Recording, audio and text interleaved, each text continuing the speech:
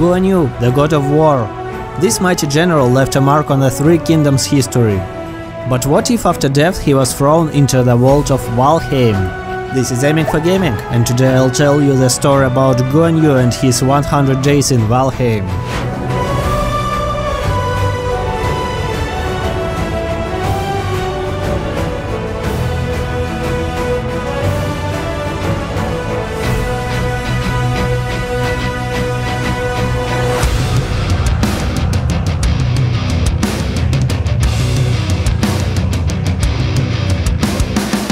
Day 1, right from the start I realized that this vault is against me, because it rained like hell. So they summon rain with their magic, what of it?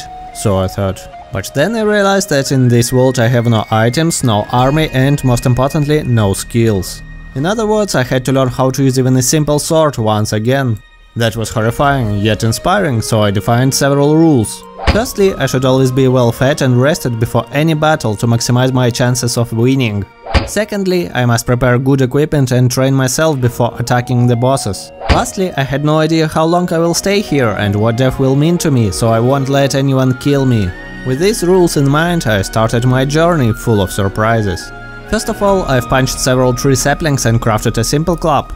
Decided to try it on more saplings, but got attacked by a boar. At this point, even a boar can kill me, so I should be careful. So I ate some raspberries I found, then killed necks which drop tails. I think I'll fry them, but later. Picked some stone and crafted a stone axe and a hammer, I'll need them soon. Decimated the whole neck population for their tails. Nothing personal, just hunger. Hunted a deer for its tasty ribs and hide, would use it for my future armor. Found abandoned hut, nothing fancy, but enough for my first hideout. So I placed down a workbench, campfire and 2 cooking stations. I was not a cook, but frying meat is frying meat. The smell of fried meat had attracted Grayling. Well, unfortunate for him.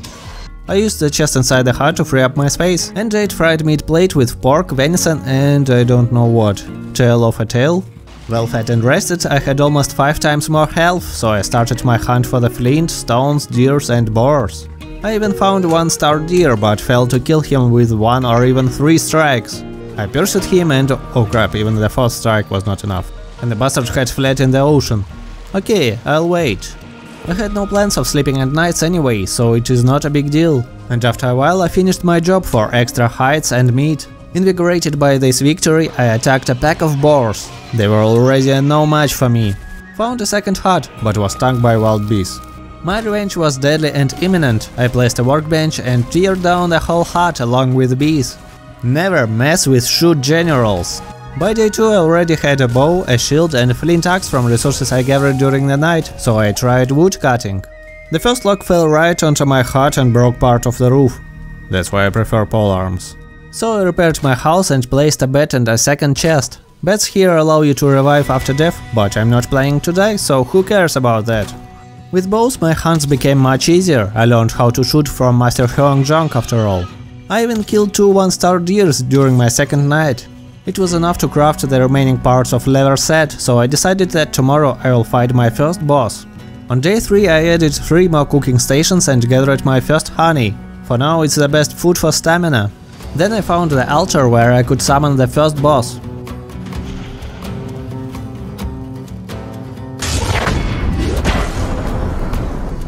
He had 3 main attacks, each of them could be easily dodged if you run. After defeating the first boss I continued my journey. By the way, this was one of the best shots so far. I reached the spawn point to put the head of Kong Shu on the altar and get the power of sprint as reward. On day 4 I decided to prepare enough wood for my future search of better settlement. This time I was much more accurate to not break my current home. After a while I found a pretty nice abandoned village to settle on, again with almost comfortable houses to live. I quickly placed some of my stuff inside one of the houses. Then I repaired to the second hut to make it my blacksmith and crafting house. It was almost time of Bronze Age, so I crafted my first pickaxe from boss drop and started improving my skills at mining. A general cutting stone, it will be a long journey. Day 5 started with deer running to my village, a fatal mistake. By the middle of the day I finished my defenses, from that moment I had become invisible for enemies. Day 6 I used to gather some bird feathers for fire arrows. Then I observed the most respectful thing in this world. One deer covered his brother with its own body. What a heroic move! His family died right after that, but I'll always remember such bravery. My new enemies were Grey Dwarfs, but with my shield they were no match for me. Who could imagine that someone will build stone tower in the forest? So much work and so much time wasted. Day 7. Leveled some ground to prepare land for farming. Brother, forgive me for doing peasant's job.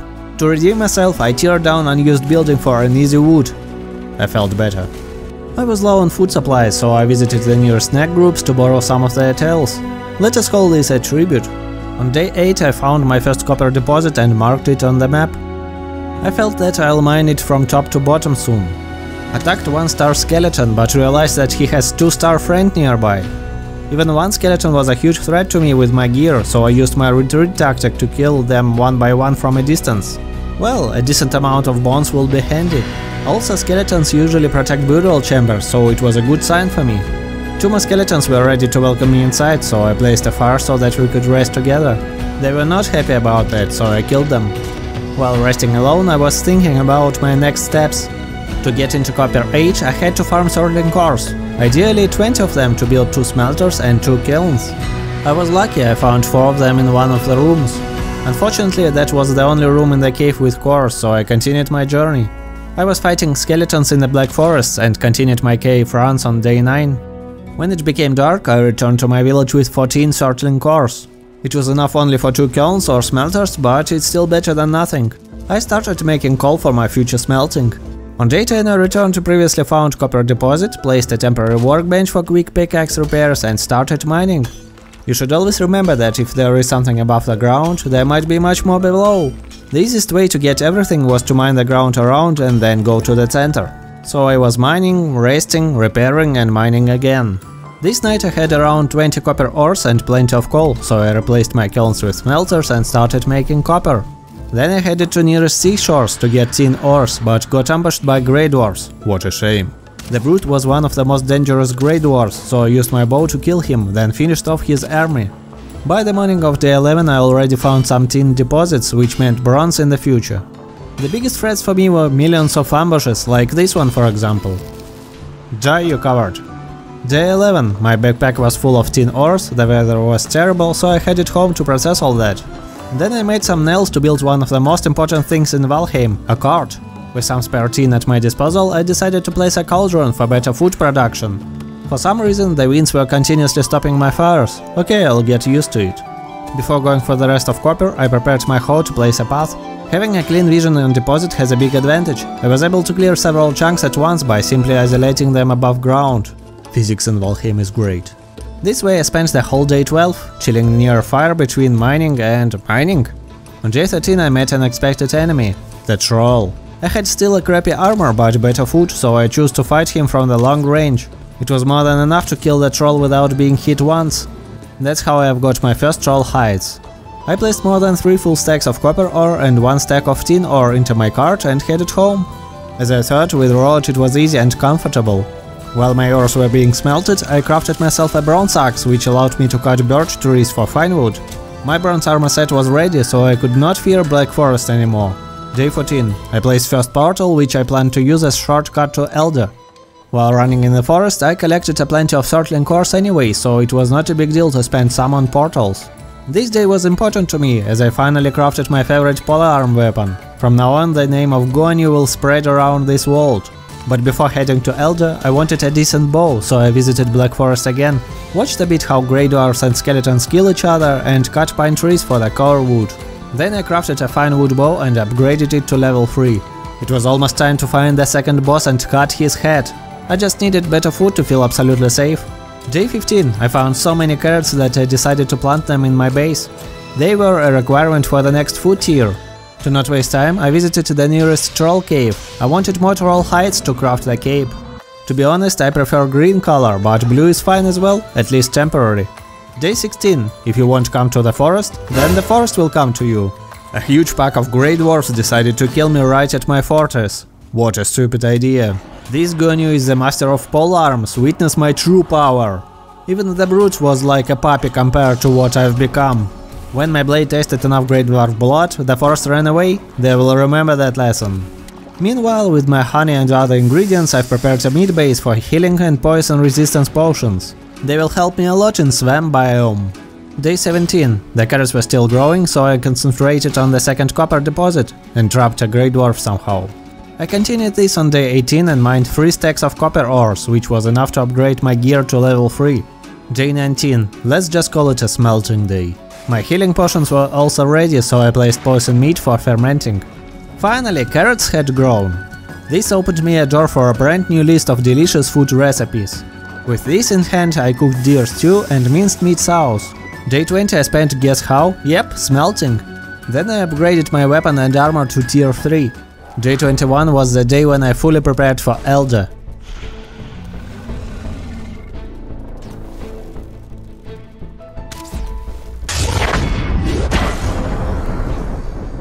This boss was tall and powerful, but so was I. During the battle I was using pillars to protect myself from his ranged attacks. At some point the boss decided that I am only good at shooting. This was his biggest mistake. If you dare to fight Guan Yu in a duel, be prepared for the consequences. My last blow cut his head and the battle was over. Day 22 was the Labor Day, when I tried to collect as much wood as I could. Then I killed a troll with sneaky shots and returned home to place 2 new portals. I had to find swamp and it could be far away from my base. On day 23 I built my boat. It was the most dangerous part of the whole 100 days, because if someone will sink my boat in the ocean, it will be 100% death.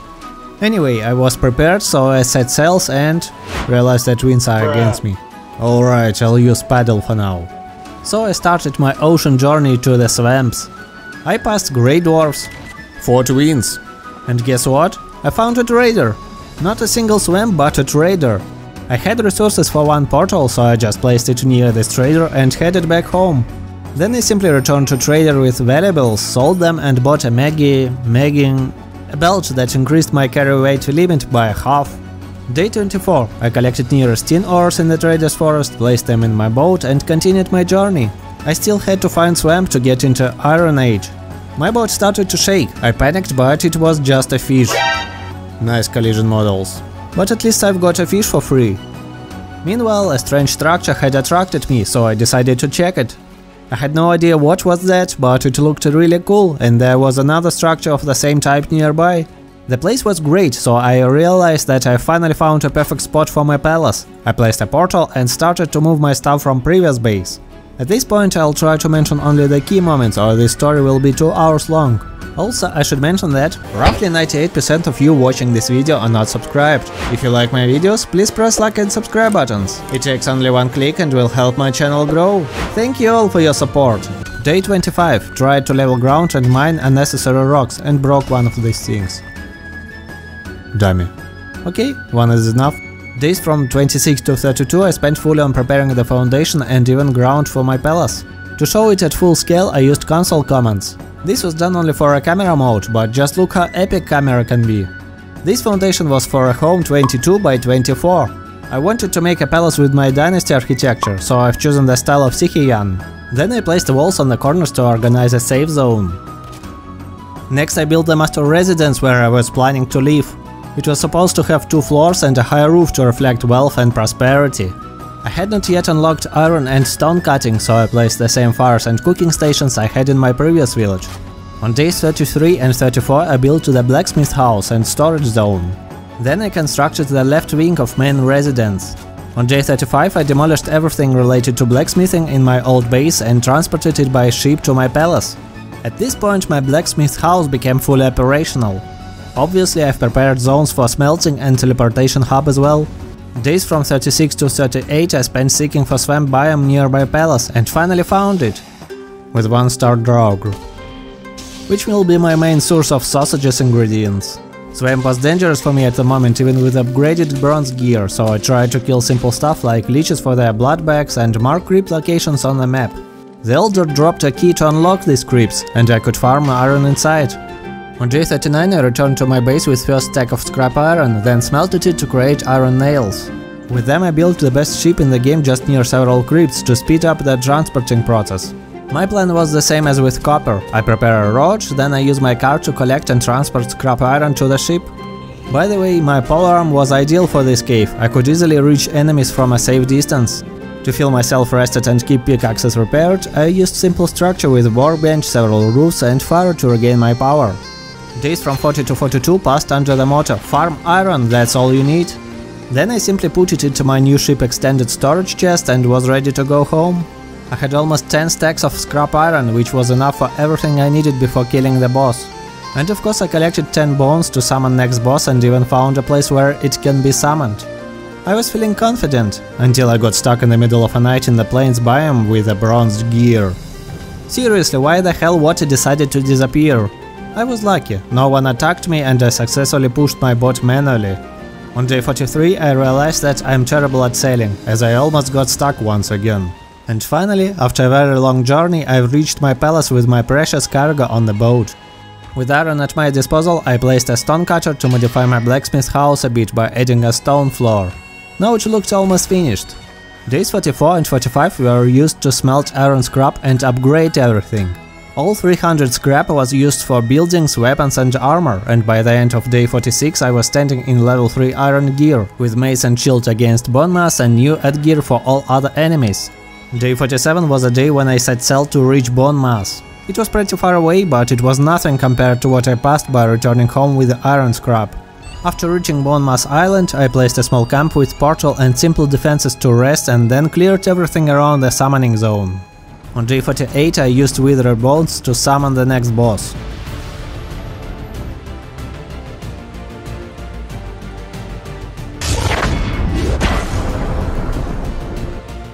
With upgraded gear, neither his minions nor his poison were a big threat to me. The only important thing was his regular attack, which I could easily parry and then attack him several times. In the end, Bianxi died near his summoning altar, giving me a wishing bone as a reward, and also the power to become almost unkillable for several minutes.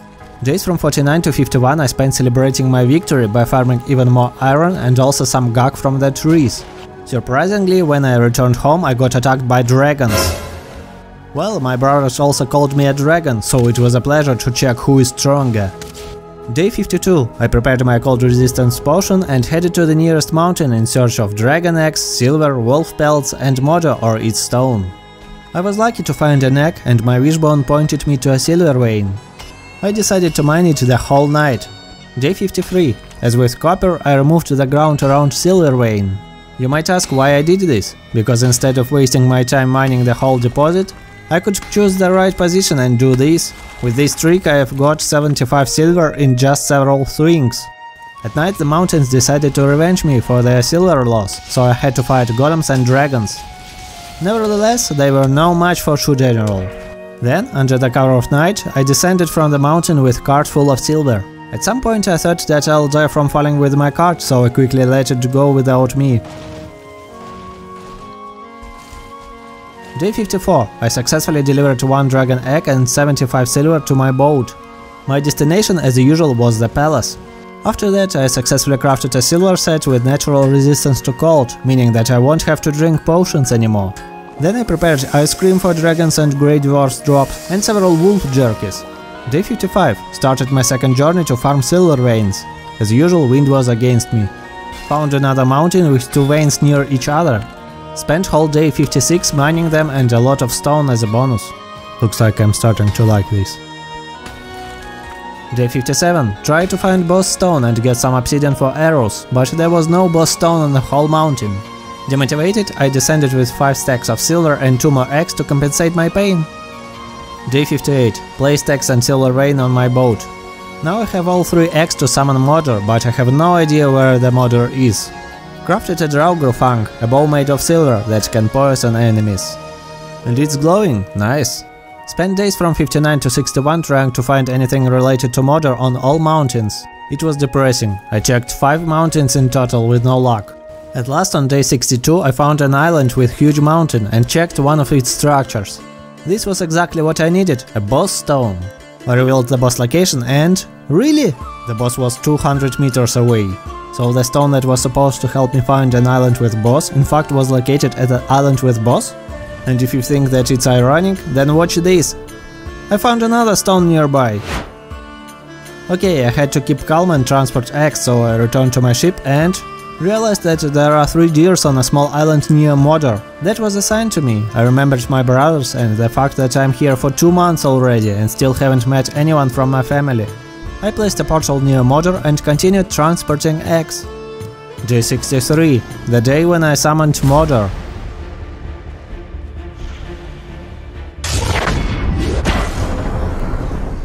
With my current gear I had a decent damage from both ranged and melee attacks.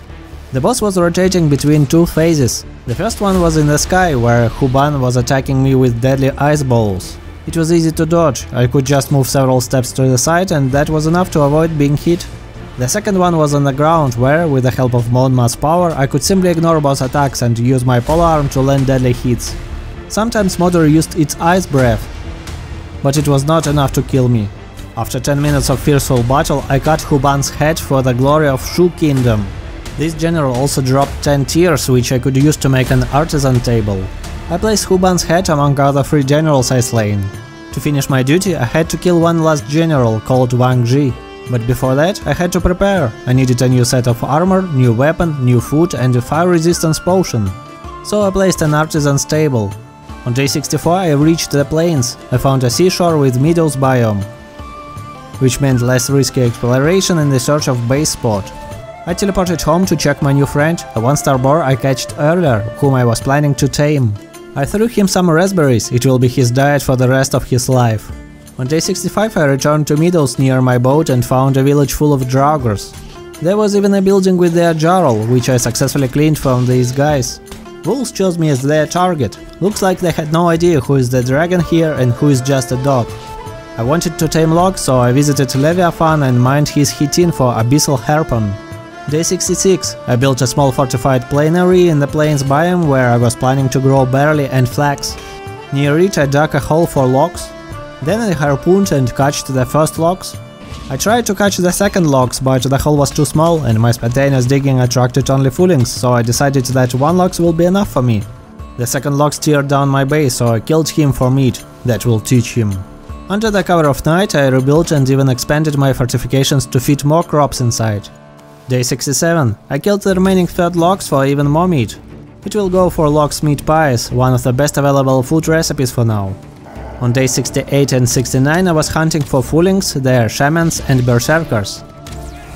I completely destroyed several villages, at the same time getting their totems, black metal scrap, flax and barley. I also found several tar pits, which I emptied by digging long trenches. Tar was required to build nice looking roofs. On day 70 I was unlucky enough to meet a huge pack of foolings and 1-star berserker. I had to run the whole 10 minutes to deal with them one by one. It took longer than killing most of the bosses. At this point I also got enough needles to craft needle arrows. My boar was finally tamed. I called him Menghua and organized him a beautiful stable. Day 71. I planted barley and flax on the whole field, then built a windmill and spinning wheels to process them into barley flour and linen threads. I also placed a stone oven. Now I can start baking bread. Day 72. I collected all my black metal scrap, more than 7 stacks, and prepared them for transporting via boat, as usual. I like its glowing color, it reminds me of home. Day 73. Built a stone floor under my smelting zone, then built furnaces to process black metal. Day 74. My barley and flax have grown, time to replant them. Day 75 and 76. Built a new house for cooking in my palace, then got attacked by a horde. That was fatal. For them. They sank my ship and I had no reach to the resources it cost. After a while I found a solution with rising ground and got my precious iron nails. Only on the next day I realized that I also killed Menghua. I built a sign for him, but maybe he'll return 6 more times. Day 78. Just look how cool all my harvest is becoming fully grown. Time to replant it again. Days from 79 to 84 I spent building a stone wall around my castle. I had enough spare time to do that while my flax was growing. Days from 85 to 87. Hunted serpents for their meat, then cooked serpent stew, which was one of the best dishes I could make. Also crafted level 4 black metal headgear, padded armor and finally a green cape.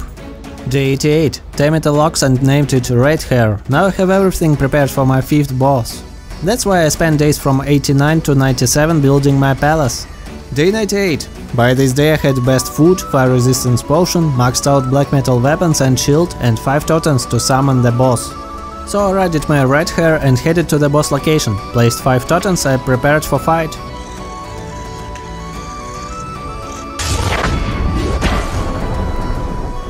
Red hair tried to help me but died in a second. I'll never forget you, my friend. The boss had 3 attacks. One of them was fire beam that was easy to dodge. Another one was powerful hand strike that was burning the ground. And the third one was meteor shower, when I had to run as fast as I could. In the end he was no match for me, so his head also rolled on the ground. I placed a sign for the fallen red hair and took my leave. Wang Ji got what he deserved, and I put my final general trophy for these 100 days on day 99. Thus I have slain 5 generals in my attempt to escape this world. Day 100 I spent resting in my palace. I spent so many days building it, so I have to show you the final result. The main building has 2 floors. The first floor contains a throne room with maxed out comfort level, a place to relax and think about life. The second floor is bedroom with bathtub and picturesque view on surroundings. The right wing is treasury and armory with the most valuable items I found during my journey. In the middle of the castle you can find a garden and banners in 2 colors. Of course you can find armory, smelting zones, portal rooms, and cooking area inside the castle as well, and a room for artisans' activities and heads of my enemies. This castle can be a great starting point for a new journey and a perfect place to stop by and relax. I heard that there are many other lands to explore and conquer here, but this is another story. For now, the mighty Guan Yu, the great general of Shu, should put off his armor and rest. Thank you all for hearing my story, and see you later.